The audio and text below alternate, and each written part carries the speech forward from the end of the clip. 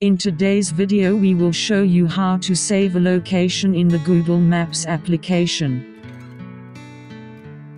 For this, we have to find the location that we want to save.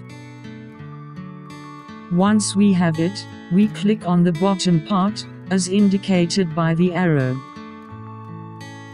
We will have two options: tag, enter the name we want to give, click on Ready and Update.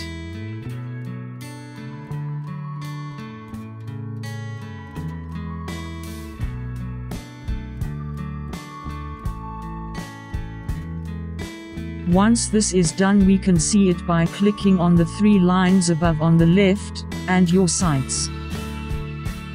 We can recover the saved location by clicking on the name.